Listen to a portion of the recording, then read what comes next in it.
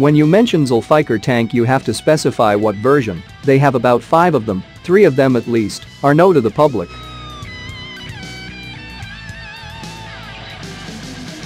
That was said to have entered production in 1999. There are currently no clear figures as to the number of Zulfiqar 3s that have been produced. This MBT was named after the legendary sword of Ali, the first Shiite imam.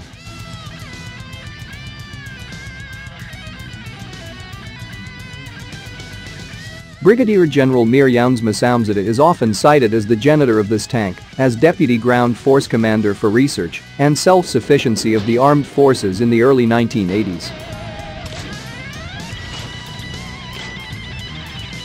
Tank battles occurred in the Iran-Iraq War, giving the opportunity for the post-revolutionary Iranian armored divisions to test their mettle against a wide array of Iraqi tanks, with both Western models from before the 1979 revolution and from the Soviet Union after the state.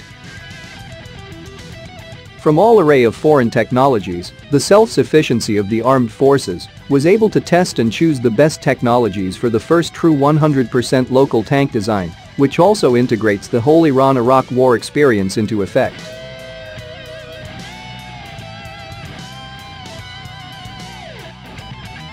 Iran is a country not often associated with tank production, as it relied on purchasing exported vehicles such as the British Chieftain and US M60 series prior to the Iranian Revolution of 1979.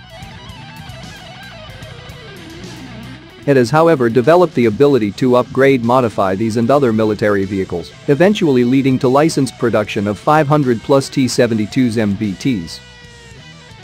The next evolution was the production of its own indigenous MBT. Testing of prototypes were carried out in 1993 and 6 semi-industrial prototypes were also tested in 1997.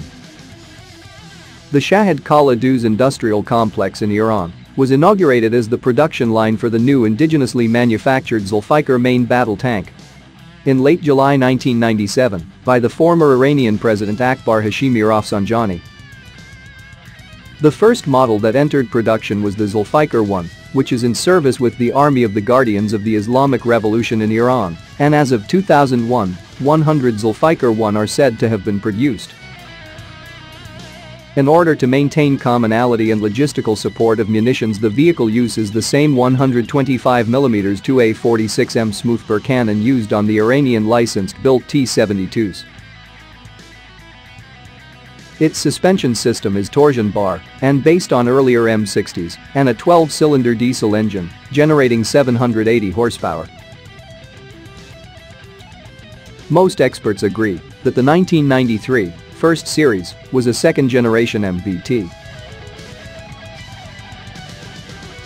Lieutenant General Mohammad Reza Ashtiani announced in 1997 that the mass production of Zulfiqar tanks started 1996 was in progress.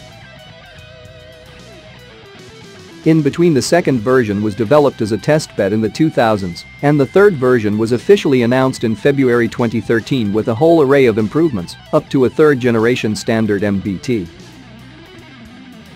Wikipedia's page in Farsi reveals that the first prototype was developed in 1994 and production lines were set up in the summer of 1998 in the industrial complex of the Martyrs, and since 1999 has been in service with the Iranian Armed Forces.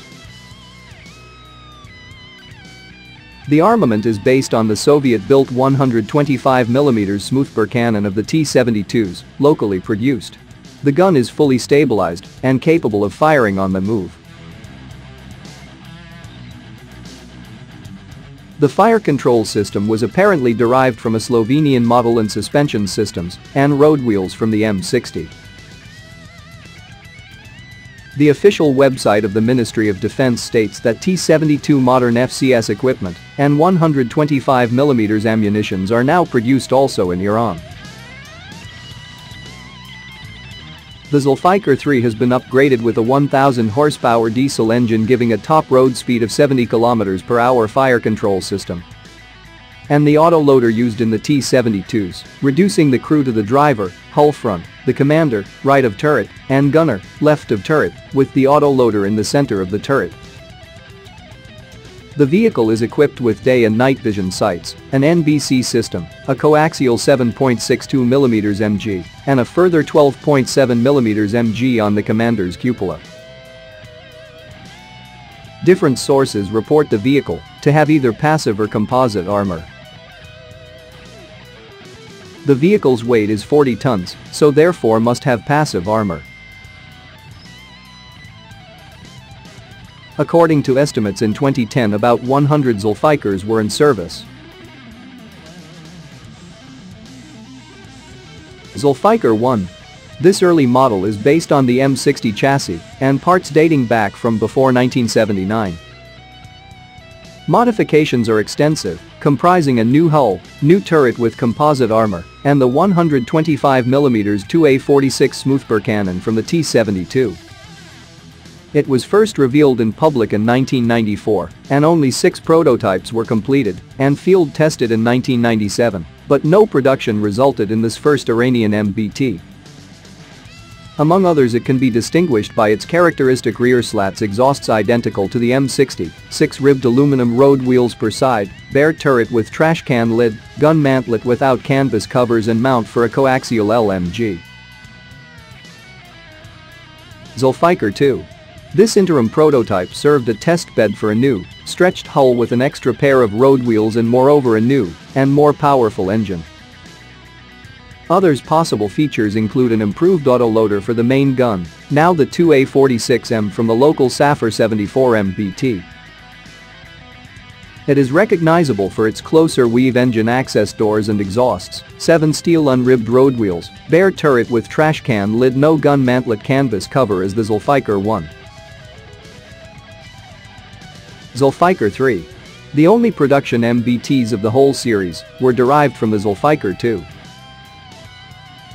Although similar in many ways, the turret is modified, smoke mortars added, the fire control system is considerably upgraded, as well as the chassis, engine and main gun. The 2A46M is coupled with a new laser rangefinder, the turret is reinforced, and the drivetrain received an armored skirt protection. About 100, estimated, were built so far. Among others, they have downwards facing slats exhausts and access panels at the rear, new brake light and towing pintlet, plus internal drive sprockets, new hatches for the TC and gunner, an extra 12.7mm DSHK on the covered gun mantlet, and EFCS gunner's sight.